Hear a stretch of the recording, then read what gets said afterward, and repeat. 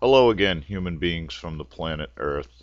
I'm here for a little wake-up call, and I'm calling on all you supposed Christians, okay? I've had about enough of all of you debating each other about which version of the Bible is the one that everybody should read, okay? You have no faith at all, and you have no real belief in God's spirit or power if you are fools enough to debate each other about which version is right. This is my take on it. Okay, we have to believe that God is spirit. We have to believe that that spirit came onto man and made man write the book.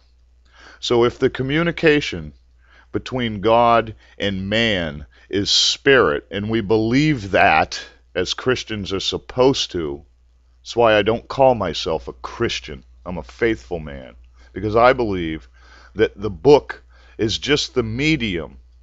It's the confession. It's the sacrifice of time to read and understand, and it doesn't matter what language it's in. It doesn't matter how man has twisted it or translated it.